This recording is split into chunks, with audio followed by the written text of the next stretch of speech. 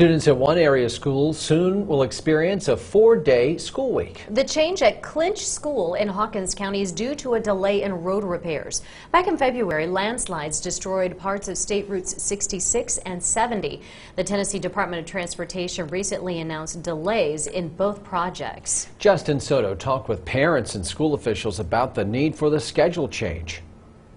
This time next week, students here at the Clinch School won't be in class because it's a Friday. It's a new 4-day school week until one of those roads is reopened. A soggy February across our region caused deadly landslides in Hawkins County. The road's closed, it slid away. Continuing road closures are affecting the Clinch School. The school being on the other side of the mountain, it can be problematic because the detour is better than an hour. Our administration petitioned the Department of Education in Nashville to see if we couldn't go down to a 4-day week to make it more feasible for our students and our employees. TDOT officials say both roads are now expected to reopen in November. School hours now 7:30 to 3:45 Monday through Thursday for this semester. You're still getting the same exact educational time that you would in a 5-day week. We can talk with the parents, let them know what our plans are and see what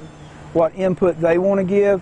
And from what I'm understanding, the parents were all in favor of this. Clinch School parent MacArthur Brewer isn't bothered by the changes. Saves a lot of miles on everything, especially the school buses and all that stuff. As long as they get what hours of schooling they need, I think everything will be all right. Christian tells me they're aiming to get students back to a 5-day school week for next semester. Reporting in Hawkins County, I'm Justin Soto, News Channel 11.